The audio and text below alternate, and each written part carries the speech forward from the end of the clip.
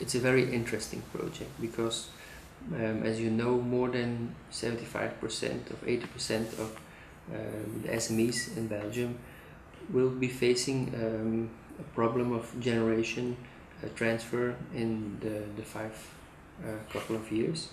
And with Fleric we thought it's very interesting to make some studies about, for instance, the impact on private equity on buyout situations, the impact on economical situations, on investment, foreigners which want to invest. You know, there's a lot of money in Belgium, but people don't spend it. So we thought it would be good to put this on the agenda